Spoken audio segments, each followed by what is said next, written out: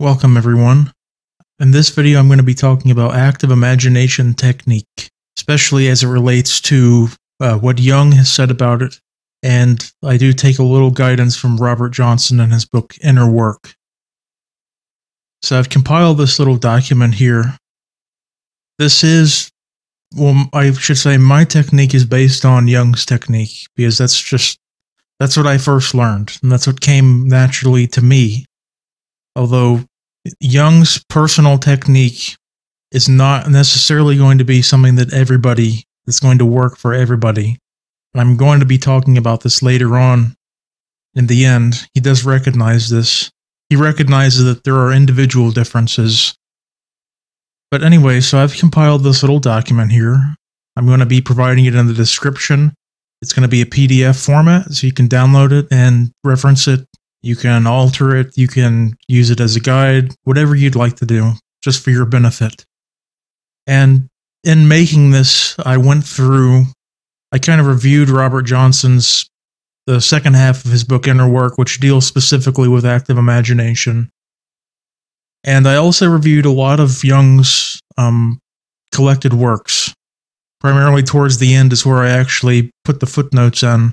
And in the description, I'm going to be putting in a list of the passages from his collected works in this format. Collected works, CW, number, that's the volume number, section or sections, and then provide the sections.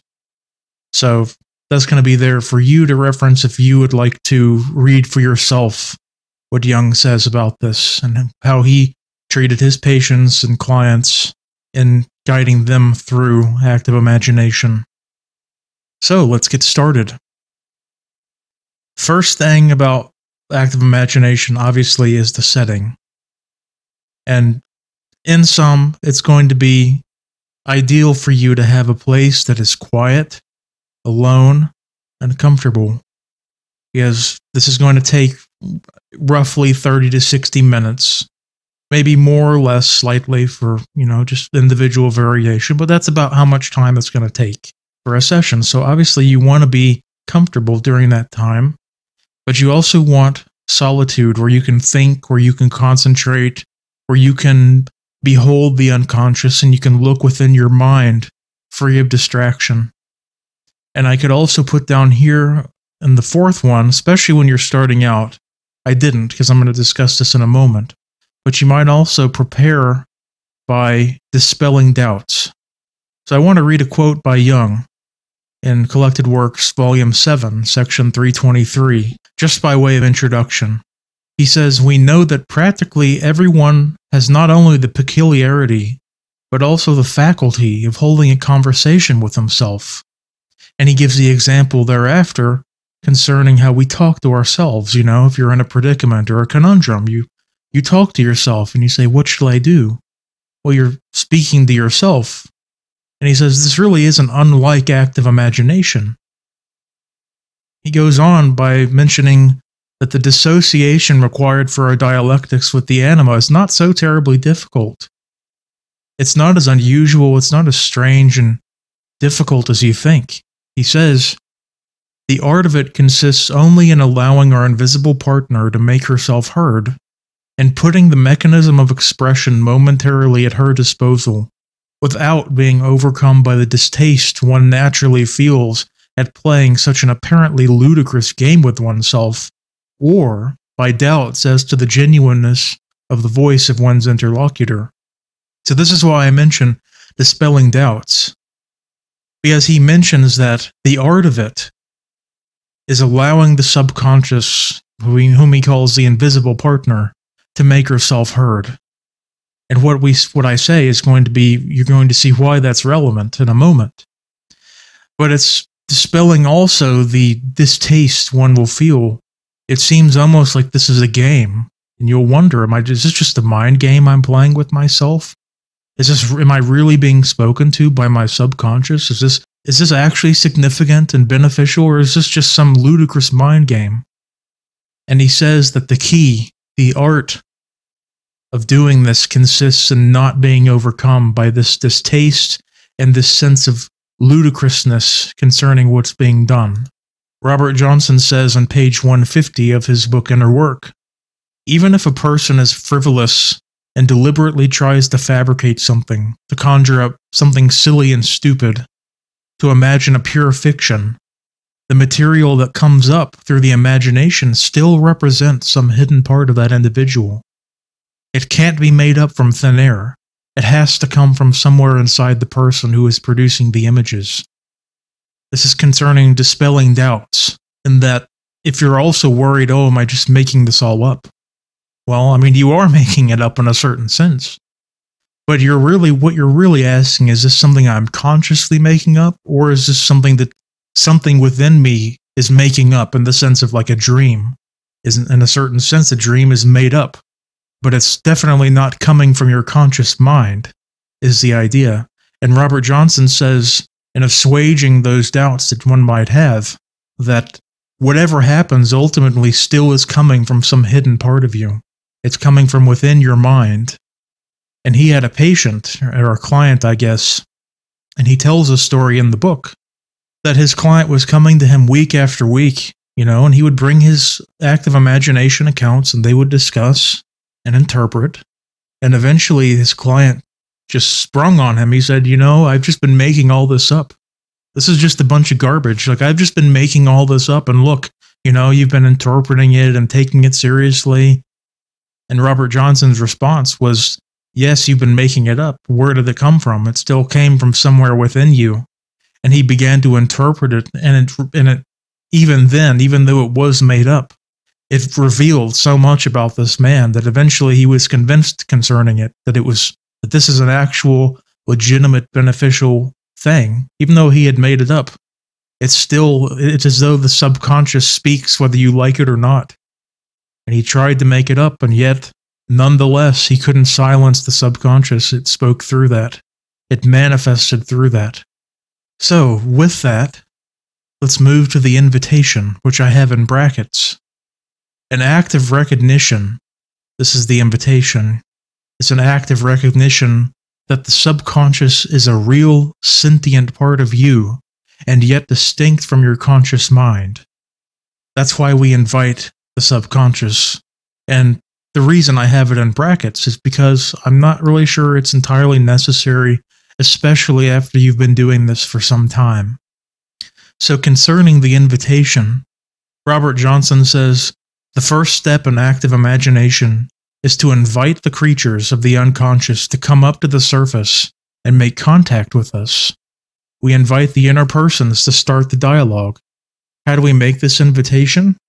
We begin by taking our minds off the external world around us and focusing on the imagination, which then relates back to setting, somewhere where you can focus on the imagination.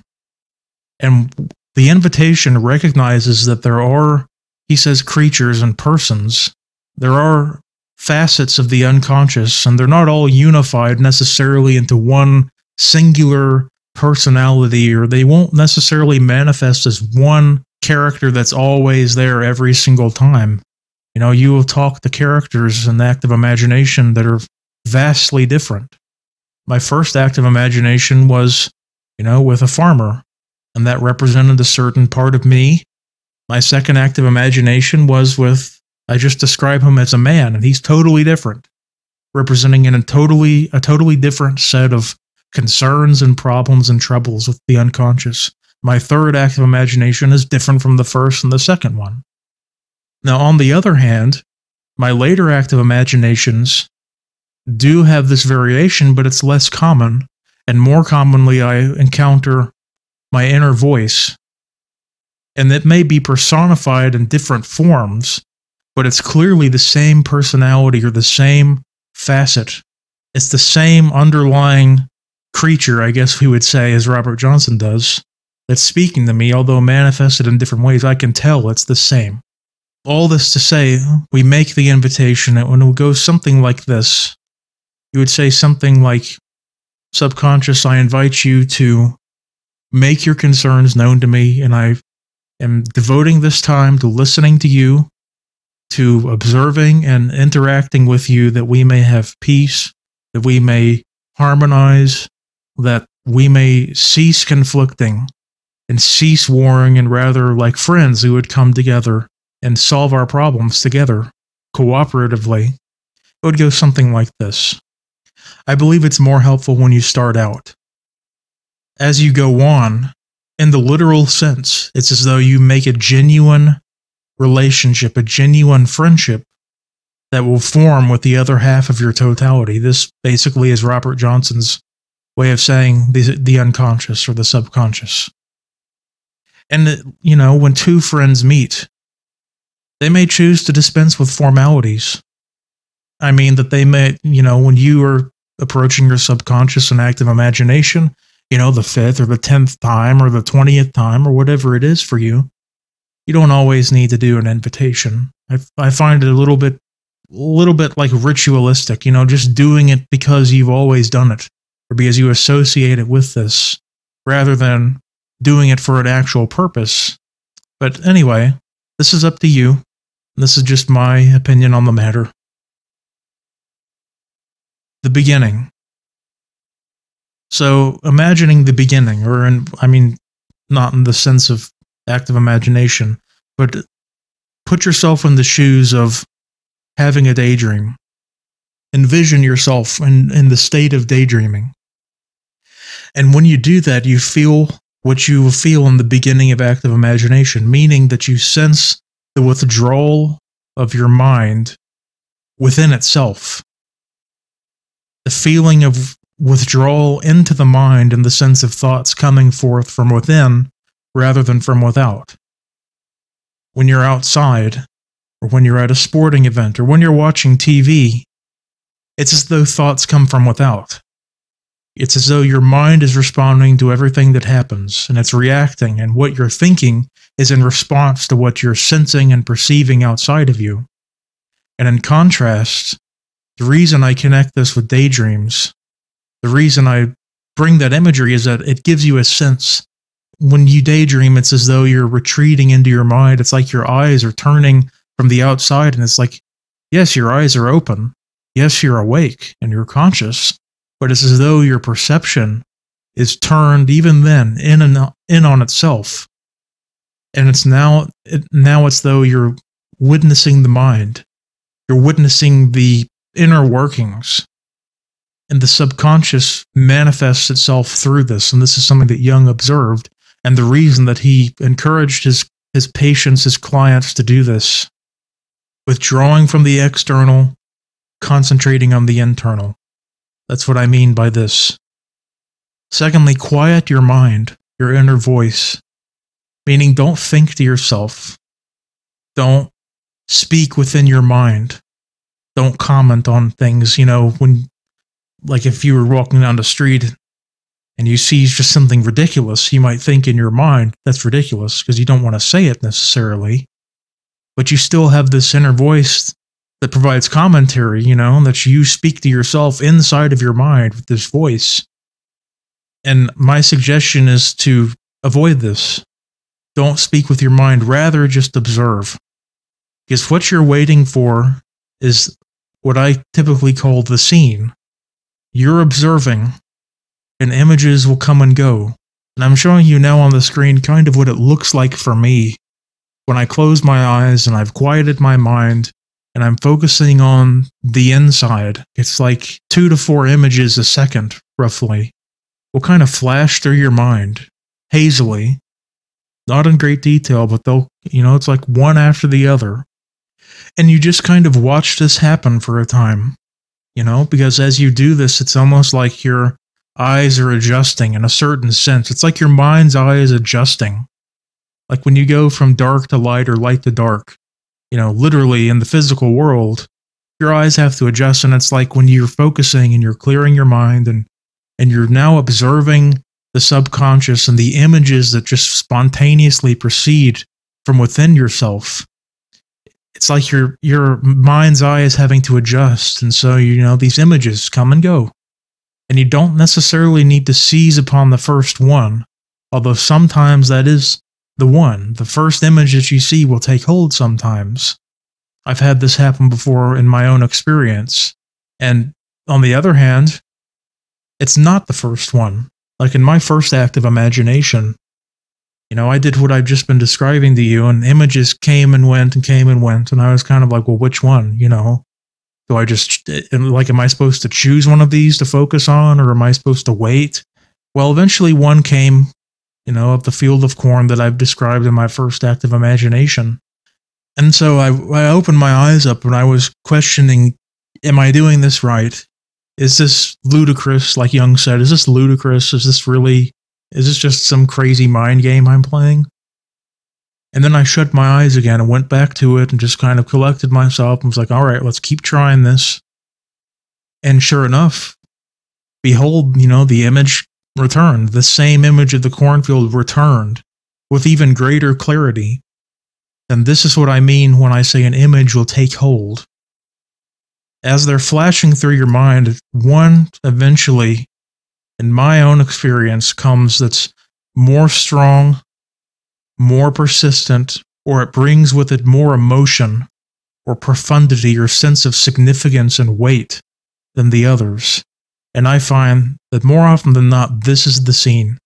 This is what your subconscious is drawing your mind's eye towards. This is what you should focus on.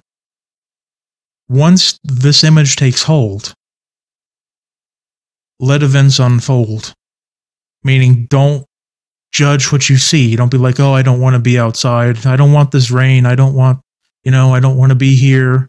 Or wouldn't it look nicer with this color or that, or this plant here? Don't judge it. Let them unfold. It's an act of respect, kind of like the invitation of just letting the subconscious bear itself to you and show you itself without sitting in judgment and not critiquing it and tacitly saying that you find it distasteful by needing to change or alter what you see. Rather, just let the events unfold and enter in. It's kind of a commitment once you accept this is the scene and you start placing yourself there, you start standing there in your mind's eye and you start looking around. You act as an observer. It's like you have skin in the game now, like you're emotionally invested in this scene and in seeing what the subconscious is saying. And I think that the subconscious is aware of this. You're now placing yourself there and saying, I'm vulnerable, I'm vulnerable. I'm in the scene. I'm standing there and I'm experiencing what is being created by the subconscious. I'm experiencing the imagery. I'm experiencing the situation. And you observe. That's kind of what I did in my first active imagination. I started looking around and I wrote this in my notes. I would look here and I would see the birds in the sky. Oh, I look at the fence and I see the fence, it's kind of old and it's handmade. You're just kind of looking, waiting for the subconscious to engage you. And this is something that I just allow the subconscious to do. I don't start calling out, in the active imagination. I don't, in my mind, start calling out and demanding to meet. But I'm just allowing the subconscious to shape the situation, to shape the imagery and the events as it wishes. I allow it to manifest itself as it chooses. And once it engages you, you then become a participant. What does the engagement look like? Well, just using again my first active imagination, it was the farmer walking up. And in many other active imaginations, it's the same thing. A character will approach you. Or as you kind of explore the scene, you will come across a character. And I've also had experiences where the inner voice just starts talking, and I'm like, okay, the subconscious has engaged me. It's invited me now to respond to it. It's spoken something to me. It's said something. It's inviting my participation now. Then you participate. So you let the events unfold as an observer, feeling, experiencing, taking part in the scene as it's being shaped by the subconscious. And when it chooses to engage you and how it chooses to engage you, then you participate. And I would just make a note that this is the difference between active imagination and daydreaming, active imagination and meditation, active imagination and channeling. Or at least this is a point of difference in that you aren't merely passive. You aren't merely witnessing, but you are participating. You are speaking. You are being spoken to. You are asking questions. You are answering questions. It's a very conscious, deliberate, active, hence the term active imagination, experience. During the active imagination, what occurs is meant to be recorded as it happens. I have a quote that I'll share with you later on from Jung, where he does recommend this. Specifically, says keeping a running transcript is very important. If you wait till the end to write everything down, you will forget things. You will leave things out, deliberately or accidentally. And perhaps the third category, quote, accidentally, end quote. But you will lose some of the experience if you wait to write later. I want to just skip this just for a moment and address your question, which I'm anticipating, which is, well, if I stop, and I'm always pausing as things are being said to write something down, won't I miss out on something? Or will a subconscious just leave, Like if I let this image out of my mind for even a second, will it come back? Like, can I return to it? And the answer is yes. You can return to it. And not once have I found it to vanish. Not once have I, open my eyes, write down what was said, close my eyes, refocus, and not once have I found that it's gone. Invariably, at least in my own experience, the image returns and I'm back in the shoes of me standing in the scene, just as it was. So I say the subconscious is patient. Robert Johnson notes regarding this recording, he describes doing it at a typewriter. This was in 1986, he said this. For us, it may mean at your computer, or with your phone, or my preferred way, handwriting. And I don't recommend handwriting because I'm some advocate of archaic ways of doing things, or I reject technology or anything. Nothing like this. For me, there's two reasons. It enables you to conduct the active imagination in a place of your choosing, not necessarily wherever your computer is or your desk is. Secondly, paper is inherently distraction-free, at least in comparison to phones, which are designed to consume your attention and to get your attention and maintain your attention. You do what works for you. What works for me is handwriting. For me, it provides less distraction. Even the light itself is distracting. And I'm easily distracted. I have a hard time just sitting still and doing something for an hour. So having the paper, that helps me. And also just the act of, physically writing is kind of a way to get the fidgets out. If you don't want to fidget, because now you have a pencil and you have a paper. If you want to fidget, listen to what's being said and, write it down. That works for me. Do what works for you. And as I said, the subconscious is patient. I have not found it to leave as I write. And I've had sessions where they're interrupted, and then hours later, I return. And I would even say something to the subconscious, like, I have to go now, I need to take care of this, or whatever. But I return to it even hours later without problem. You do the same thing, you go back, you sit down, you close your eyes, you clear your mind, and then, sure enough, the image comes back, the same character standing there, and it resumes. It's almost like it welcomes you back, and it's like, oh, thank you for coming back, let's continue the conversation, basically. Robert Johnson notes this specifically in Inner Work on page 153. He's had clients who, there's one persistent active imagination, one particular scene or one fantasy, I think is what he calls it, that persists. And, every day he describes a man who every day or every other day, whenever he had free time, he would return to the same scene. day after day after day, week after week, and it would just pick up and continue where it left off. You don't have to worry that, if you open your eyes, or if you're not, if you don't just save all the writing for later, then that's going to go away, or you'll lose the scene. It won't. And the deeper you build your relationship with the subconscious, the more confidence you'll have in its own humanity, It's part of you. How would you handle it if you're in a conversation on the phone and somebody says, "Hey, I really got to take care of this, I'll call you back in a couple hours." Well, for most people, that's not a big deal. And the subconscious being part of you and being human is very similar. Recording what transpires is a demonstration of respect for the subconscious, because you're communicating to it explicitly, and at least implicitly, if you don't actually say it during the invitation, that you care about what it says. And you care to the point that you're willing to write it down as it happens, accurately, and so that you can return later and reflect upon it. You're communicating that it has meaning to you, and you take it seriously. So I wanted to discuss a little bit what I've touched upon concerning how does this actually work.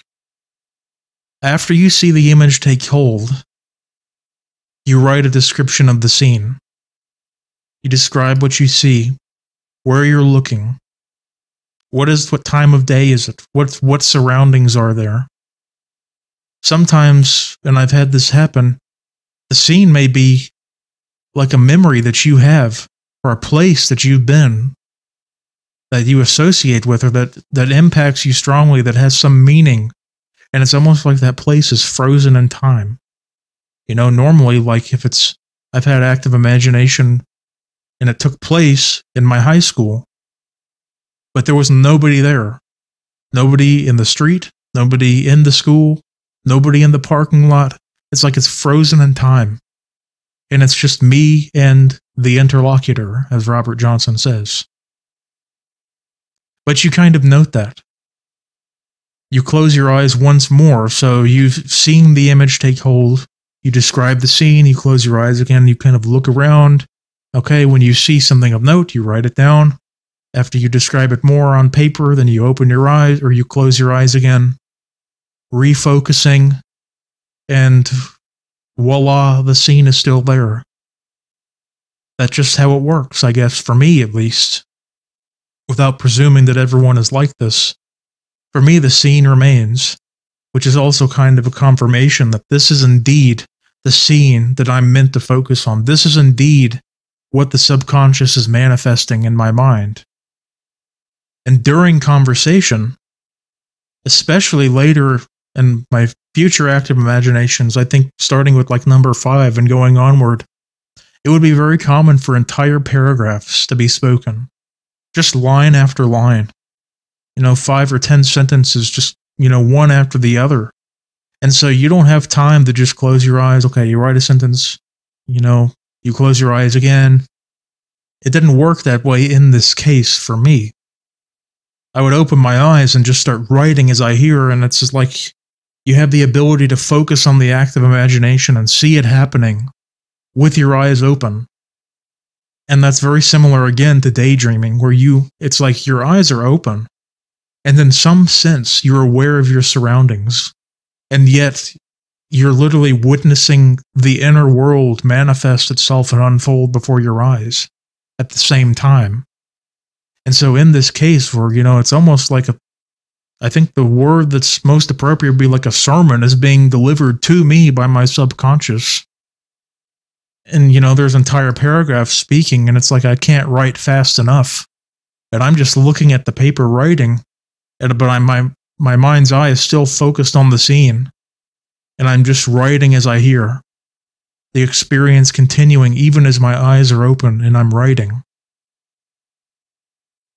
And you can intuitively understand this with the example of when you're using your phone or playing on your phone, and someone's talking to you, your mind is focused simultaneously on your phone and what you're writing and what is happening around you and what is being said to you. And the only difference with active imagination in this case is that your mind is not focused on two parts of the external world. Your mind is focused on the one hand in the external world, like whatever you're taking your record on, whatever you're recording the speech and the dialogue on, and the other half is focused on the internal setting, the internal scene unfolding before you. You're straddling the line between the conscious and the unconscious.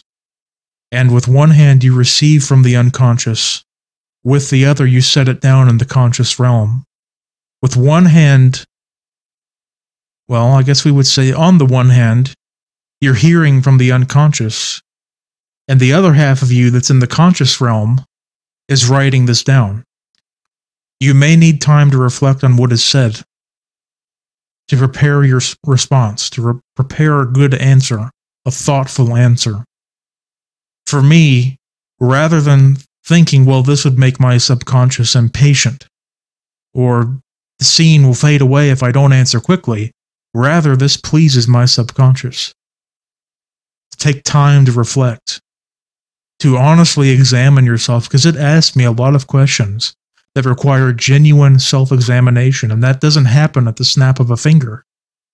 And it pleases my subconscious to thoughtfully consider, reflect, and respond. So I say, do not rush. You may think that the subconscious compared to your conscious mind is rather insignificant. You may think that you're just speaking to a simplistic sliver of your intellect or your psyche. I find, however, it to be just as profound as the conscious mind. So I would say don't condescend to it. Don't give basic answers thinking that it won't understand you or it won't be able to appreciate the depth of your answer. More often than not, I feel that it's me that it's condescending towards, that I'm being condescended towards, that I don't understand the depth of its answer, rather than it not understanding the depth of my answer. Don't baby talk to it. Don't condescend to it, is my advice. It will surprise you. It will surprise you the depth of thought and consideration and wisdom that it has. Not infallible wisdom, not perfect wisdom necessarily, but it's very clear to me that the subconscious thinks and perceives, perhaps by virtue of just it being disconnected from our conscious experience, or at least not fully linked in the way that we are consciously.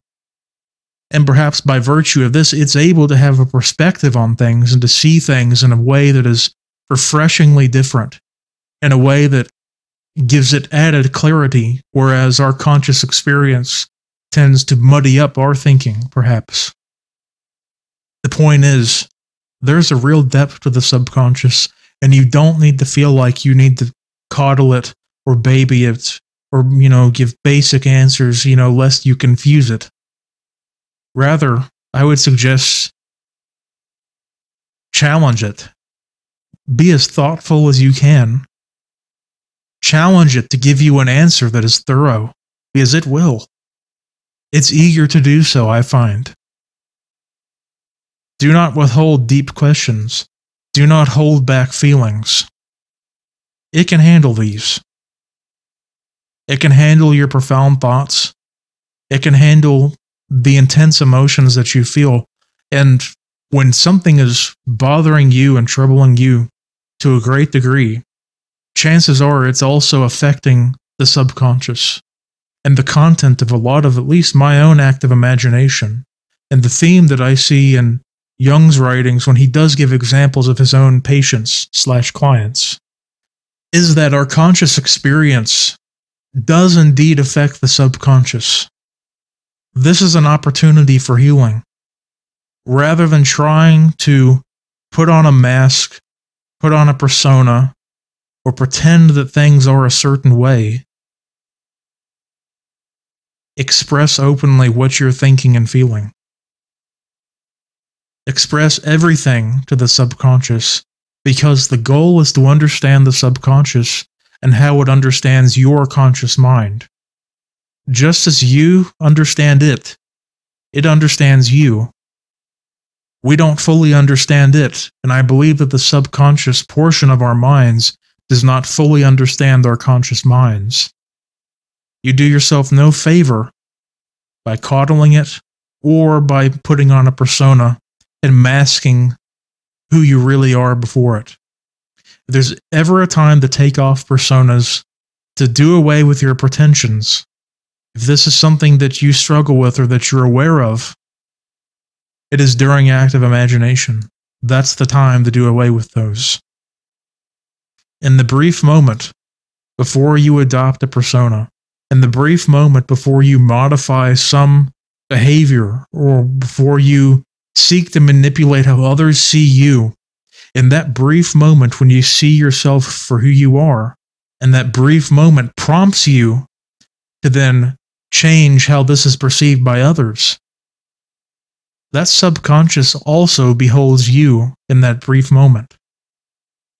It is unaffected by the masks we tend to wear to manipulate others' perceptions, and in fact, in my experience, this is problematic to the subconscious. I'm not somebody who is given to personas and pretensions. It just doesn't come naturally to me, and for some people, it doesn't come naturally to them. They don't naturally like to market themselves, put a spin on themselves, or alter their perception in the eyes of others. Some people do. And for the vast majority of people, it's probably some balance in the middle.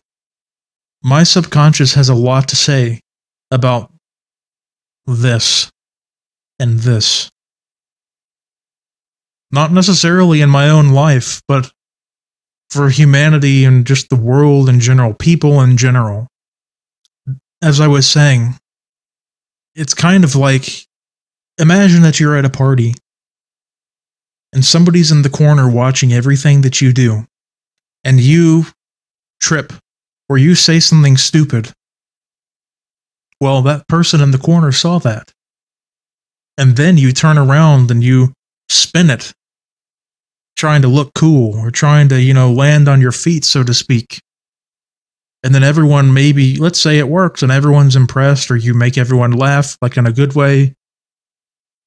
You fool everybody into thinking that you're something that you're not. You've twisted the failure into something desirable or something that gets popularity and attention, but that person in the corner has seen exactly what's happened. And this is an analogy for, at least in my experience, how my subconscious witnesses me. It sees everything. And it tells me everything, too. There's nothing hidden. And so all of this to say is, basically treat your subconscious like an adult. Like a mature, thinking, feeling, sentient part of you. Don't try to fool it. Don't baby it. The goal is harmony. The goal is unity. The goal is conjunction with conscious and unconscious, uniting them and harmonizing them and finding peace as a result of solving the conflicts that we have within ourselves and how it manifests out in the conscious realm. You can only do that by being genuine. The subconscious can be surprisingly specific and to the point. And I think, if this is a problem for you, or if this is just something that you're inclined towards, in all likelihood within 1 or 2 sessions, the subconscious is going to undress you and just say, look, I know this is how you want to be perceived, but here's how I know you are. And that's the point. That's the very point. Not only for your subconscious to find a harmony with your conscious mind, but vice versa, for our conscious mind to behold within what we really are, and all of its in glory. Because it's not always just something that we should positively affirm blindly. There's a lot of negativity, there's a lot of darkness in each person. This is something that Jung affirmed. This is something that Jordan Peterson, who's very Jungian, affirms as well. And the idea is that, and this is something that Jung speaks of many, many times, and it's not just some one example that I'm blowing out of proportion, but the internal world and the human being as a totality is a fusion, is a unity, is a combination of light and dark, of good qualities and bad qualities, and it's dishonest to just assume that we're only just good and praiseworthy. Jordan Peterson has said you cannot have proper respect for yourself until you know that you're a monster because you won't act carefully enough. And part of the whole benefit of this experience is to recognize that there are good qualities that you have, there are gifts, there are talents, and there are weaknesses and there are flaws, there are problems. The goal of all of this is simply to behold yourself as who you really are, good and bad, and to accept even the bad, to accept who you are and all of your finiteness and limitations and all of the flaws that we each have, which are all different, to see, which we don't want to do in the first place, and to accept, to find peace with, not to fight and resist, but to find a peace and a harmony and an acceptance. And Alan Watts speaks at this at length. You can find many of his lectures on YouTube, and this is a common theme that he deals with. The subconscious can be surprisingly specific and to the point. So you've gone through this whole thing, and you have, gone from the focusing, and you've been writing, and you've been refocusing and writing and refocusing, and all of this, you've not withheld anything, you've been open, you've been honest, you've been genuine with the subconscious. How does it end? The ending. For me, the ending is an intuitive occurrence, meaning that I don't have to be told, this is the end, or see you later. Rather, it's a sense that what is said has run its course, because at first it introduces things. Things have carried on and have been developed, have been supported, have been discussed, and there's been a point of conclusion or resolution or application. And there's just a sense that you've come to the end, Like, it's like coming to the end of a story without necessarily looking at the page number or, saying that you've got 5 pages left in your right hand. You know it's the end simply because everything was carried forth. Things were introduced, discussed, and concluded. And it's something that you just simply intuit. And if you have any doubts, you can always ask, whatever character is speaking, if there's anything else that I need to add. Or you can ask any final questions, of course, not withholding those.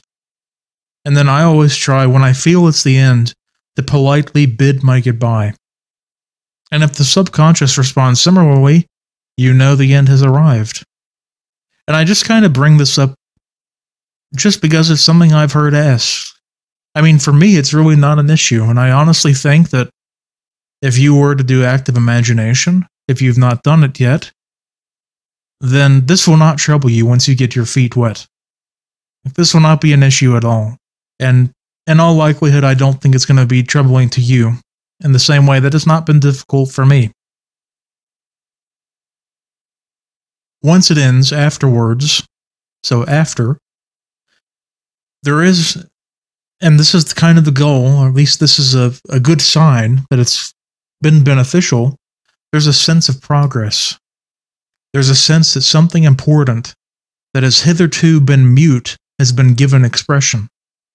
That I've gotten something off my chest, or rather, that the subconscious has gotten something off of its chest, and that we've kind of met together, and we've discussed this problem together. A problem, perhaps external, but more often than not, an external problem that leads to an internal response that creates friction, or that creates disunity or imbalance within. And the goal is to find harmony with the unconscious mind. What is harmony with the unconscious mind? Because it's very vague, and it's easy to just sound so glib and just, speak of these things, harmony with the unconscious mind. Harmony with the unconscious mind is essentially recognizing that there is indeed an unconscious, and that unconscious is just as sentient and alive and thinking as you are consciously. That, in other words, there is a part of you that is fully alive. It is a person. It is not distinct from you. It's not, you're not two persons, but there's a part of you that doesn't exist in the conscious awareness, but it does affect your conscious life. You might say, when something troubles you, if you want to factor in the subconscious, you may say, this troubles me on more than one level, because it may trouble you, the conscious you. But there's another core within, that may be facing its own neurotic or negative emotion, a negative feeling about something. And an example of what I mean, what is disharmony with the unconscious mind? You could think of traumas. If you've had a traumatic experience and, you think it's dealt with, you think you've moved past it in the conscious realm. Consciously, it doesn't bother you. You've made peace. And then something happens in your life and it's just like it's all of this negative emotion just surges forth. And you examine this and you realize that there was still, the issue may have been settled in your conscious mind, but for your unconscious mind, it was still unsettled. It had not made the same peace with what happened that you had made consciously. And to bring harmony to the unconscious mind is recognizing that it's not just you consciously that needs to deal with things. Everything that happens to you must also be faced by this completely other sentient feeling side of you. And it also responds. And it can also be traumatized, and it can also be affected by everything that happens to you. And both of those halves, conscious and unconscious, must make their peace and must process the happenings that occur in your life. And I would say that is what harmony with the unconscious mind looks like. The feeling after you're done with active imagination is kind of like coming out of a daydream. You weren't asleep, but it's still like you come out of a daze, like you've been so engrossed in the imagination that it's like it just takes a moment for your brain to wake up and just kind of center itself in the outside world once again, rather than the inside world. It's kind of like you woke up, although you weren't asleep, but the feeling is almost like in your brain. It's almost like, you have a dream and your mind is just, it's living in that dream. That dream is reality while you're dreaming. And then you wake up and it's like, oh, there's the bed, there's the window, I got to make some coffee, I need to wake up. It's like that change has to be processed. And it's kind of like that feeling coming out of a daydream. Without fully reading this note, you can pause the video if you want here to read it. Daydreams are connected to the subconscious, but they're not the same as active imagination in Jung's mind. Daydreaming is passive fantasy. Active imagination is considered active fantasy. So I just want to make that distinction just to let everyone know that, yes, I'm aware that daydreams are not the same, categorically, in Jungian thought, with active imagination. And finally, afterwards, return later to your transcript and reread it and redigest it, or digest it to begin with. Because there are times in my own experience where I've had active imagination and you just kind of, take a certain object or a certain structure or a certain factor of the setting and you take it for granted. And then later on, when you're rereading your transcript, you see the significance, that it has a significance that you weren't aware of during the active imagination. Jung says to experience the active imagination literally as it's happening. When you're interpreting it, you're experiencing it, or you're interpreting it, or you're viewing it symbolically. You enter into it and you experience it and you live it while it's going on, literally as it's happening. Later on, when you're digesting it, when you're interpreting it, that's when you look for the imagery. That's when symbols, archetypes, motifs, patterns, representations will pop out. That's when you're digesting it. When you reread it start to finish, with a fresh set of eyes, so to speak, start to finish, it looks different to you, It strikes you differently when you're rereading it for the second time, as opposed to when it was actually being experienced the first time. This is noted, I should say, if you're wondering about what I just said, it is right here. This is from the Red Book, edited by Sonu Shamdasani. And in introducing it, Sonu Shamdasani says that Jung argued that one should treat the fantasies completely literally while one was engaged in them, but symbolically when one interpreted them. This is footnote 221, which is the Collected Works, Volume 7, Section 353. So, finally, other notes that I would just mention before I finish. Robert Johnson and Jung do mention alternative methods of conducting active imagination, which I mentioned in the beginning. Although what I have described is Jung's method, handwritten notes, the visual where you see the scene and you enter in and you hear the dialogue and you see things taking place and unfolding and you're writing it down as it happens. But I should note that, Jung had many approaches and many ways of getting his patients to tap into their unconscious in more than just a passive level. The passive level meaning stuff like dream interpretation, where you're just basically experiencing things and you're not interacting and you're not consciously engaged. And then, you just discuss them and you wonder, oh, what does that mean? And then, I'll have a discussion, I'll have a video discussing dream interpretation as Jung saw it. But he also was very artistic in the sense, not necessarily, he was gifted in art, I would say, if you've seen the Red Book, for sure. But he drew mandalas and would encourage his patients to do this. He would encourage his patients to paint what they beheld within. And, doing a similar process with active imagination where you kind of, look with the mind's eye and behold what the imagination, the imagery that it's sending forth for you to behold, to paint this, even with those with no artistic talent whatsoever. His reasoning was art is not the point. Rather, expression of the inner mind is the point. There's the reference for you. He also notes that some people may only hear, and they may see nothing, but the inner voice may be really strong, and they may, that may be how they receive the active imagination. That may be how they experience it, I should say, by hearing only. Some people that he encountered saw and heard nothing, but they still, in some way that I don't understand personally, experienced active imagination internally. They experienced it, but found they must dance, they must sculpt, and of course they must paint the experience. And Jung acknowledges these very individual differences in the Transcendent Function, which is in Collected Works, Volume 8, Sections 166 and following. So what's the point?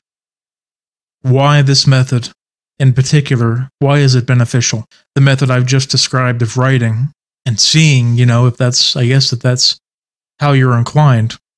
What is the benefit? What is the point? And Jung answers in Mysterium Conjunctionis, which is Collected Works 14, Volume 14, Section 706. This process of coming to terms with the other in us is well worthwhile, because in this way we get to know aspects of our nature which we would not allow anybody else to show us, and which we ourselves would never have admitted. It is very important to fix this whole procedure in writing at the time of its occurrence, for you then have ocular evidence that will effectively counteract the ever-ready tendency to self-deception. A running commentary is absolutely necessary in dealing with the shadow, because otherwise its actuality cannot be fixed. Only in this painful way is it possible to gain a positive insight into the complex nature of one's own personality. So again, what is the point? The subconscious sees us as we are, as I was saying. We get to know aspects of our nature which we would not allow anybody else to show us. You would never, if somebody criticized you, and it's a very legitimate criticism, and it's something that touches so deep and so true to you, you would never allow this to be said to you. You would never accept it. You would never give it legitimacy. But when you see it for yourself, when you see and hear your own subconscious showing you aspects of your nature, you cannot simply say, oh, this is just baloney. What do you know? You're just jealous, or what, all the little deflections. Active imagination shows us aspects of our nature with a credibility that we do not lend to other people when they show us the same thing, or were they to show us the same thing, in which we ourselves would never have admitted. Look at this. We would not allow anybody else to show us. We ourselves would never have admitted. Counteract the ever-ready tendency to self-deception. What is Jung's view of humanity? That it's incredibly self-deceptive.